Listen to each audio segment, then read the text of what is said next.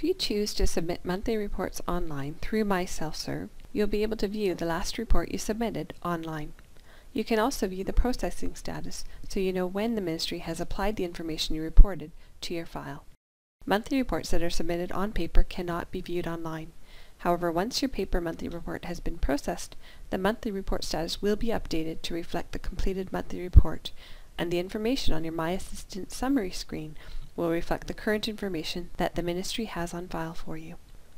For the MySelfServe homepage, click the Login button.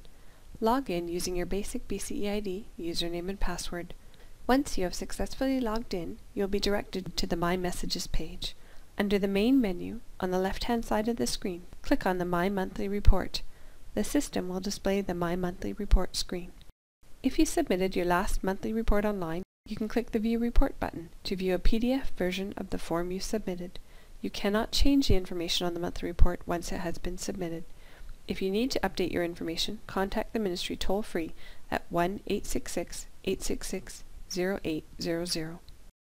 If you did not submit your last monthly report online, the View Report button will be disabled. The My Monthly Report screen also displays the status of your monthly report.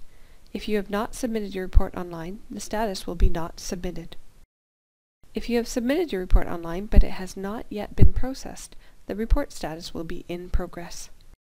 If you have submitted your report online and it has been processed, the report status will be Processed. If you submitted your monthly report on paper and it has been processed, the status will also display as Processed. If you have submitted your report online but supporting documentation is required before the Ministry can process your report, the report status will be Information Required. Supporting documents are required before the 5th of the month.